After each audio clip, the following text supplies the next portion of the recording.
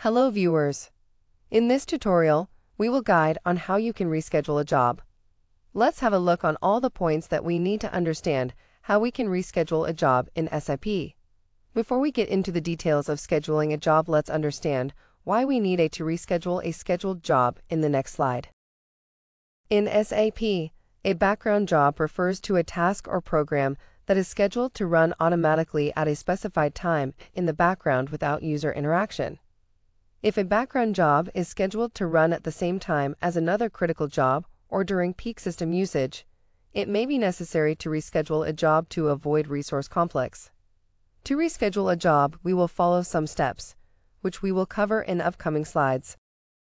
Once you have scheduled a job, and it is an active stage, you won't be able to reschedule it. To reschedule a job, type in transaction code SAM37 in the command field as shown in the image here and click on Execute button. There are a set of requirements to be met while scheduling a job, which we will cover in the next slide. Enter the name of the job and the user who scheduled it. If you don't know the job name or the user name, you can enter a star and all job will be shown. Then choose the status. You can only pick released/ready status in order to reschedule the job.